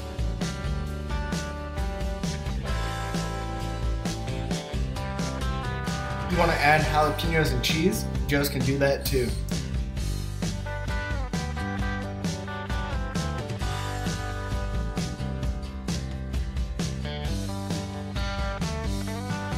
Joe's knows you work hard on your home, so vacuum sealing is now an option on your deer. Come see us at everybody's favorite country gas station. Joe's One Stop, just north of Arma, right next to Albers Marina, just south of Bone Creek. Have you guys ever needed a reel repaired or cleaned? I have the service for you. Double M Reel Service by Mark Moody. We left his business card here and all his contact information. If you need reels repaired or cleaned, check him out. We want to talk a little bit about new tackle, and there's not too much out new, but I'm just going to go over some of the things that are really good that can really help you catch some fish. The new thing is motion jig fishings. They're jigs. This is a 1/2 ounce brush gill candy. These jigs will catch you a lot of fish. Next is the Z-Man jackhammer. I know these are a little bit pricey, but they will outdo all the chatterbaits and catch way more fish. And of course, the umbrella rig by Yum. They make a lot of different variations. You can definitely go on YouTube and watch a lot of videos of a lot of people catching big fish on this. And the Whopper Plopper. one of everybody's favorite in their tackle box. I know you still have it, but if you're new to this, new fishing, this is a must-have lure to catch fish on top water. And if you're looking to catch a lot of fish, but maybe not the size, and sometimes you do catch a big one, is the turd. The Ned Rig turd. Check them out, guys. Mark Talley's next. He's going to be talking about pre-spawn and spawn fishing on Grand Lake. He's done really well on Grand Lake and won a lot of tournaments. Let's see what he has to say. I'm Mark Talley. I'm with the Nitro State team through Albers Marine. I want to talk to you guys today about what I like to do in early spring and during the spawn when the fish are starting to, those big females are starting to move up and getting ready to spawn. So one of the things I like to do, I live on Grand Lake and it sees a lot of pressure. It'll have anywhere from 2 to 4 tournaments every weekend and sometimes even more. So these fish down here they see a lot of pressure. So one of the things I like doing is when the bite is really tough and you're out there and you're barely getting bit by anything, I will actually downsize and start throwing a split shot rig just with a 1/16 ounce split shot. And what I will do, I'll rig that about 6-8 inches up above my hook. And what I will actually do is put a 8-inch Magnum lizard. I still want a big bulky bait on there. Still want something that's going to entice a big female to bite that bait. I may only get 4 to 6 bites a day on that bait, but all I'm wanting to do is just drag that like a Carolina rig. But all that split shot's doing is just creating just enough little silt from that bait instead of something bulky like a 1/2 or 3/4 or an ounce with beads, you know, Carolina rig. And that right there really helps me get those extra few bites that maybe other people may not get. Another thing I like to do is, anybody that knows me really well knows that I like throwing a Gene LaRue Daddy. That is one of my bread and butter baits. Every spring, early when the fish are in the brush piles, you know, 2 to 4 foot brush piles and they're moving up to do their thing, or rock piles, I will throw that Who Daddy, and I like to throw it, I like to dip it either in chartreuse or orange. One of the two. I will always have one of them dipped, but I'll flip it on 20-pound Seaguar fishing line, and no matter what the watercolor is, maybe it's 2 inches to 4 foot. Sometimes the water clarity depends on what I dip it in. If it's really clear, I may dip it in orange, kind of give it that more natural look of a crawdad. If it's really stained, I may go more chartreuse, give it a little bit more flash. But what I like throwing it on is I'll throw it on a 610 or 7 foot heavy action rod. I'll throw it on a 3/16 ounce tungsten weight with a 4/0 trocar hook. And all I want to do is I just want that bait to fall real slow. You know, when these guys are beating the banks with spinner baits or crankbaits or A-rigs, I'll go behind them and just throw this Texas rig behind them, and I'll just drag it out there, and every now and then just give it a little twitch. I'll just drag it and give it a little twitch. I'm not trying to just go down the bank, just hop, and just keep moving with it. I'm working just real slow to entice those bigger fish that are smarter. They've seen a lot of baits, so they're tough to catch, and it's something that's worked for me a lot. That's been a very go-to bait in all my life, pretty much. But all this being said, all that would not be possible for Albers Marine. And Glenn and Rose, they do a phenomenal job at helping us, getting us rigged up for our tournaments. Great people. They put us in some of the best equipment, best riding boats that you can ask for. I mean, a person can go buy a boat anywhere you want, but the way Glenn rigs a boat out, he makes it to where our jobs, he makes it easy for us. So if you guys are in a boat market for a new boat or even a used boat, I suggest go look them up, give them a call, and go visit them with them. They're great people. And like I said, I'm Mark Talley, and I'll see you on the water. Up next is Outback Archery. They have a great giveaway prize, a 1-hour session for a group of 4 for the virtual hunt or techno hunting. They have a full line of archery, bows, arrows, bow repair, lots of good things to check out in their store. Please check them out.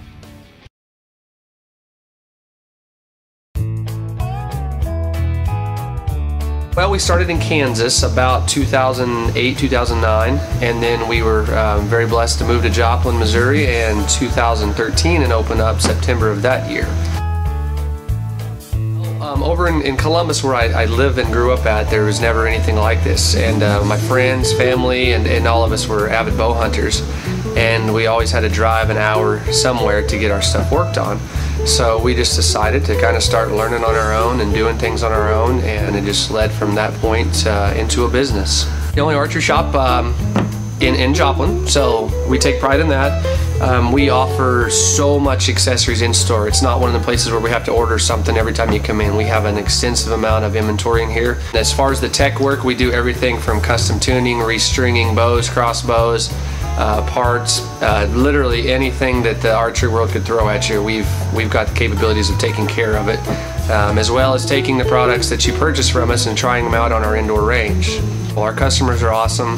We love hearing their success, and we love being able to help them through their process of, you know, starting with a brand new bow and getting it set up and learning the tricks and trades of it, to actually hearing about the deer they're getting on cameras and actually harvesting, you know, something that they've been tracing all year. We can bring them in here and we can get them set up with rentals. They can come in and just rent a bow to make sure that they like it or make sure it's for them.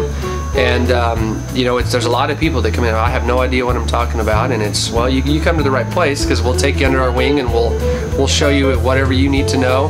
And then we have bow packages from used bows to high-end bows for any budget out there. We have layaway programs, financing, so we've got all that we can actually help the new bow hunters to, you know, the high-end guys that have been doing it for years. The archery world is very, very advanced nowadays with the technology and stuff, so there's right and wrong bows for everybody. There's a lot of bows that we carry that will fit just about anybody. Nowadays you can be so custom fitted to a particular bow, and then we can custom fit all the arrows, you know, for the exact length or size or what they call spine for every shooter, and it just does so much for that shooter. It helps them shoot more accurately, more comfortably, and they build confidence. So with the right equipment, you build confidence, you love the sport more. We host tournaments on our what's called our Techno Hunt. It's a video simulated shooting range. We host right now, we're doing weekly tournaments on it. We have one going on called the Turkey Bash, and that's simply where you come in and you shoot at turkey scenes. We do try to host different leagues and stuff to keep people kind of involved. We're very involved with all the schools in our area with a National Archery in the School program that has recently started. We have a girl on staff that helps with lessons and stuff for those NASP shooters and stuff. You know, we've got a great staff of people here who love to talk hunting, and you know, they know hunting and they know the industry very well. So you can expect a lot of knowledge, and you can expect the latest and greatest gear, bows, and kind of everything that the industry has to offer. We stay up with all the high-tech stuff on the latest trends, so we're kind of that kind of shop that's just in style, I guess you'd say.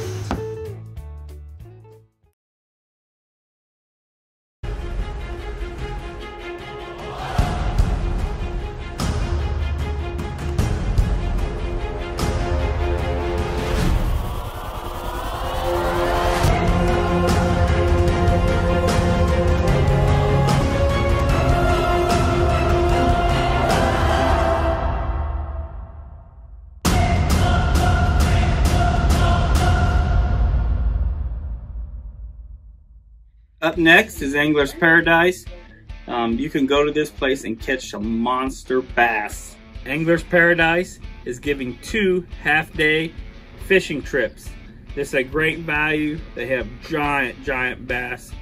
So make sure you guys comment in the below section. Let's see what he has to say. I'm Don Kentner from Angler's Paradise at Liberal, Missouri. We've been over there since 1993. We are a full-service fishing camp. We do bass fishing primarily. We do have some good crappie fishing on our private lake with over 6 miles of shoreline. The place has 3 cabins that are fully modern and available for rent. You can come and fish for the day, bring your own boat. You can rent a boat from us, or you can take a full guided trip. You don't have to spend the night in the cabin. You can just drop in and fish for a half a day or a full day. The fishing fees are $55 for a full day and $35 for a half a day per person. Senior citizens and kids fish for free if there's one paying adult in the boat. The cabins are $40 per night per person, and we have a healthy population of bass, with our lake record being 16.5 pounds. Like I say, we've been over there since 1993, and I've always used Albers Marine as my go-to for my boat maintenance.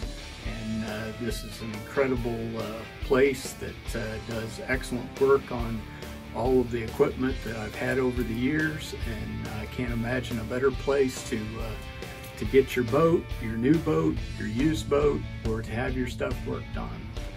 I hope you'll give us a try sometime. Our contact information is anglersparadise.biz, or you can call us at 417-639-4111. Brent Greek's up next, which I've spent some time with him. We roomed together when we fished the BFL Costa Series. This guy is a master at skipping a jig. Here he is. Hey guys, my name is Brent Greek, part of the pro staff over at Albers Marine. We're doing a little bit of a virtual show this year, so Roseanne reached out and the guys were saying how we want to do some tips and tricks, kind of a deal with our pro staff, kind of give you guys some information about getting out on the water, give you some tips on catching some more fish. I chose to talk about some jig fishing. That's what I love to do. We got a lot of opportunity with our lakes around here. It's a great bait to be versatile with, and so within that I kind of selected skipping a jig, something that isn't necessarily talked about a whole lot.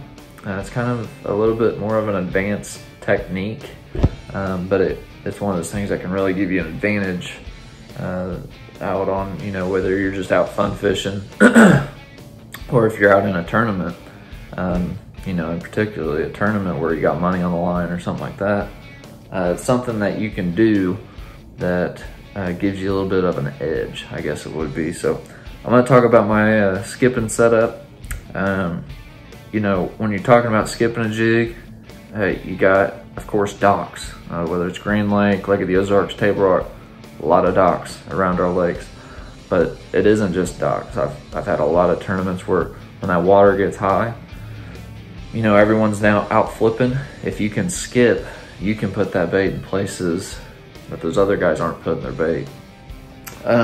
We'll start with what I use as far as the equipment, rod and reel. This is a Shimano X-Pride. It's a 7.2 medium heavy. Medium heavy is important. You're gonna want something with some backbone, some power to get them up and out of that stuff. But at the same time, you don't want, all power.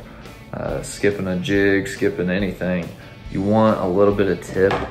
And the reason being is you want that to load up and kind of slingshot that bait, across the top of the water. Something to help you get some movement, pushing it back in those spots. If you just have a broomstick, you don't get that tip loading and then releasing and kind of shooting it back into the spots that you want it to get. This reel in particular, this is a new reel. It's a Corrado MGL. It's a 70 size though. When it comes to the reel, get something that you're comfortable with. Something that is easy to palm is important. And most importantly, get something that's fast. That one's an 8-to-1, brings in 32 inches of crank or something. Get something fast because you're going to be going in and out and in and out, of the cover, the docks, whatever it is. So you're going to want something that picks up a lot of line quick, so you're more efficient, make more casts, catch more fish. The line that I put on that is 20 pound fluorocarbon. I know guys that use 25, and there's nothing wrong with using 25. Don't go any lower than 20, in my opinion. Like I said, we're putting this bait places it shouldn't be, honestly. I mean, you're putting it over cables, you're putting it around concrete, you're putting it, through limbs and everything else to get it back in these spots where other people can't get their baits. And when you do that, if you get bit, you know, you got to get it back out to make it actually count. So I never do less than 20. If you want to go up to 25, that's fine. We'll talk about the jig. I usually make my own jigs. I buy the heads and then I put the skirts on them. This is a Boss jig. It's called a dock knocker. But the most important thing that you need to be concerned with when it comes to skipping is that head. Now this is kind of like what you would call an Arky style head, but something that's real flat on the back side. The reason is that gives it a lot of surface area, and as it hits the water, it's real flat and it makes it want to skip. A ball head jig will skip, but it makes it a lot more difficult to skip. If you get a head that's actually designed for skipping, it actually really helps in the, in the ability of doing it. And then, as far as the skirt goes, my favorite skirt color, and I use it a lot, it's called a Magic Crawl Swirl. It's basically just a green pumpkin with some blue in it, and it imitates a lot of stuff. One of the main things that it imitates is bluegill. Actually, it looks really good in the water. So then you got something that, it could be a crawl or it could be a bluegill, and I feel like it ups my chances on catching fish. And then the thing that I pair it with when I'm skipping, 9 times out of 10, it's a Sweet Beaver. This is a Reaction Innovations 4.20 Sweet Beaver. It's the standard size, matching trailer. It's Magic Crawl Swirl. You get that up on the jig. This is what the total package is going to look like. Make sure that you take some super glue, get it up on there, super glue that top part there just to help keep it on. And yeah, man, I mean, the reason that I go with that over other trailers, and if you got a brand that you like, that's fine, but just make sure the back side of the bait is wide and flat. And once again, all that comes into play when it's skipping across the water. If it's got more surface area to catch, it's just like skipping rocks when we were kids down at the creek. You'd pick the one that's, perfectly flat, and it'd skip a mile. Well, it's the same thing. You're getting flat surface and flat jig. All that comes into play. I usually flip or skip a 3/8 ounce or a 1/2 ounce. Nothing crazy there. The higher you get up in that weight, kind of the harder it is to get it to stay on top of the water. But yeah, man, I mean, that pretty much is the breakdown. As far as locations, specifically docks, people struggle. If you go to Grand, or if you're at Lake of the Ozarks and you see all these docks, you're like, where do I even begin? I always advise people, try and look past the docks. Try and pretend the docks aren't there for a moment. Look at the contour lines, look at the bank. The fish are there because of what is, the structure, basically. What the cover is the dock, basically. In my opinion, it's like, if they're on flats, well, so go to a flat, and then, if there aren't docks, they would be on the lay down log.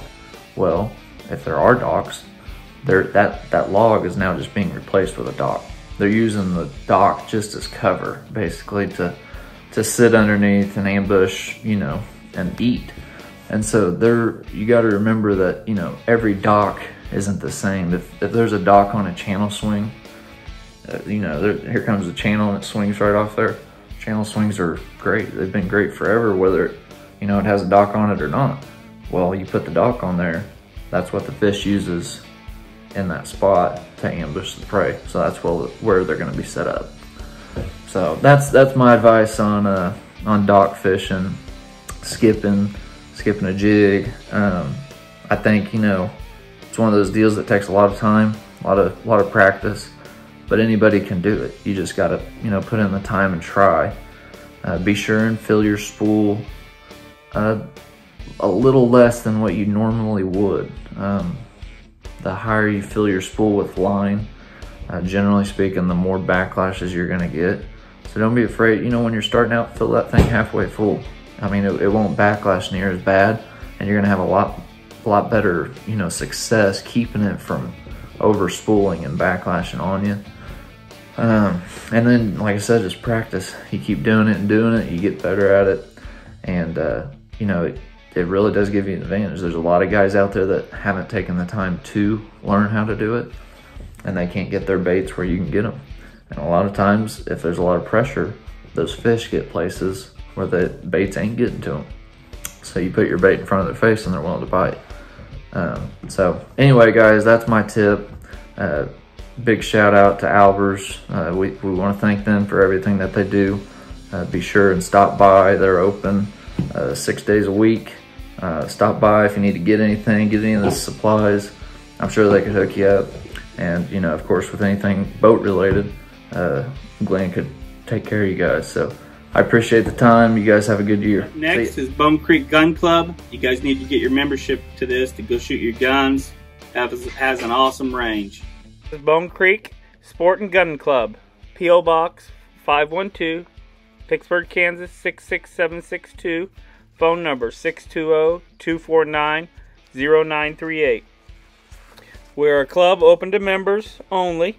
We are open year-round to shoot whenever, except for when deer season's rifle is in.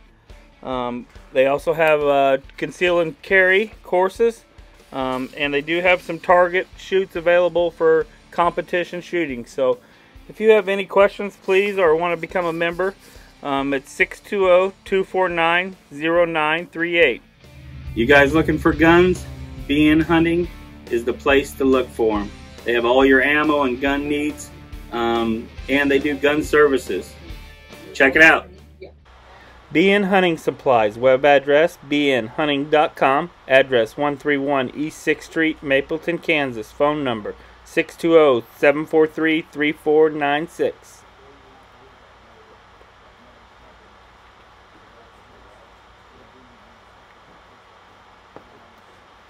We do have some odds and ends. First aid kits, double cases of Tannerite,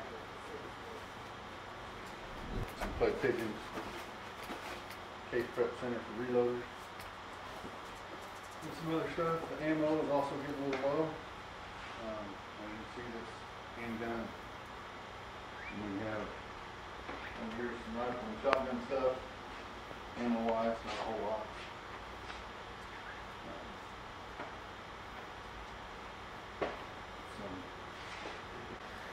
Guys, due to all the COVID, you know, they've had a lot of trouble getting a lot of stuff, but be patient. They'll get it back in.